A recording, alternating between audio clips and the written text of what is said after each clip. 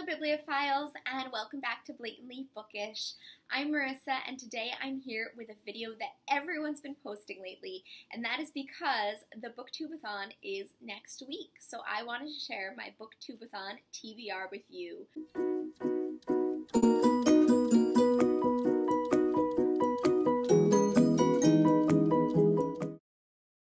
If you guys are not aware about what booktube-a-thon is, it is a readathon hosted every year by Ariel Bissett.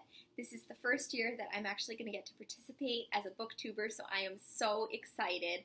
And if you want more details than that, you should take a look at Ariel Bissett's explanatory video. I'll link that down below. It explains everything. She's so enthusiastic. So even if you know about booktube-a-thon, if you haven't seen this year's video, you definitely should check it out, because Ariel Bissett is wonderful. So anyway, she has come up with a bunch of challenges, 7 to be exact, for us to do. I unfortunately will not be able to do them all. I work full-time. Some days I don't get home till 8 or 9 at night, and I just know that I can't read 7 books in a week.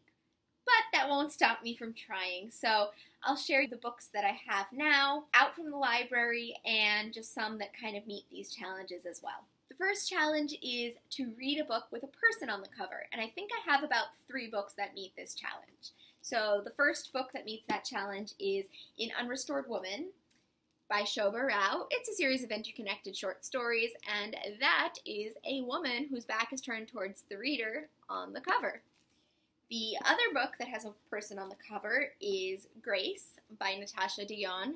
I don't know if you can tell, especially with glare and everything, but that is another person who coincidentally also has her back turned towards us. Her hands are clasped, that's hair. It's a little hard to see, but it is a person. And the next book with a person on the cover is The Trouble with Goats and Sheep. So it's not a full person, but there's a little girl, it looks like, on the fence there. Then the second challenge is to read a hyped book. And I have a few hyped books, and also, what is your definition of hyped? I mean, I've heard a lot of people talking about these, but perhaps they're not hyped to you. I don't know. But anyway, I was planning to read Bluets by Maggie Nelson. It is one I've heard a lot about lately. More how people reacted to it than what it's actually about. But I know it deals with the color blue, and that it's basically prose poetry. So I'm really excited to check this one out. And another book that I would consider more hyped than that is The Essex Serpent. Everyone's been talking about it lately. It's won awards. So the third challenge is to finish a book in a day. And if there was one book that I was expecting to do that with, it would probably be Bluets, just because it's so short. So the next challenge is to read a book with a character that is completely different from you. And I think that the book that most exemplifies that would be Grace. I believe this book is about a 15-year-old slave in the 1800s who runs away and has an interracial relationship. So a lot of things there that are different from me. Yeah. The next challenge is to finish a book completely outdoors, and it is oppressively hot here lately. I don't even want to go outside. I basically break a sweat just walking out the door, but I think if there was one book I could possibly manage to read outside, it would have to be the shortest one in this little collection I'm showing you today, and that would be Bluets, because I can't sit outside for much longer than that. The next challenge is to read a book you bought for the cover. Now, I suppose that would be The Essex Serpent, although I bought it for many more reasons than just the cover. I mean, I read about it and I heard people review it, and it seemed like a book that I would want to read regardless of the cover, but it does have a gorgeous cover. So the 7th challenge is to read 7 books, which is highly unlikely, but I will show you the 2 other books that I have not talked about yet. So the first one is Idaho, which also has a really beautiful cover, but technically I didn't buy it because it's a library copy. And the next book is The Waves by Virginia Woolf. I have read Mrs. Dalloway and To the Lighthouse by Virginia Woolf, and I loved them, but I was kind of too young to understand them, I think. So I really should reread those, but I would like to read more Virginia Woolf. I'm excited about all of these books. I really hope I get to read all of them.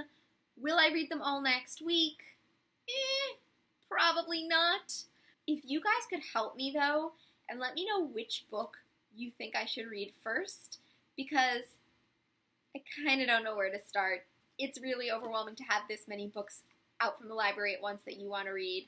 By the way, these are all out from the library except for The Essex Serpent, which I bought because I heard such amazing things about it, and Bluets, which I also bought after hearing just amazing things about it. So yes, but too many books to read at once. I would love your help in deciding if you could only pick 1 or 2 books from this pile, which would you pick and why? Why is important as well, because I do want to read them all. So that's all I have for you today. If you guys are also participating in booktube-a-thon, I would love to see your TBRs if you haven't posted them already, and if you have, I'm sure I will take a look at them. And if you are participating, good luck.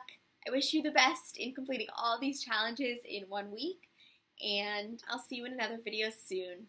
Bye! Trying to find the perfect match between pretentious and pop. Some crappy artwork that took way too long to draw. Handwritten track listing restarted every time the pen smudge. Encoded title doesn't give away as much as it should.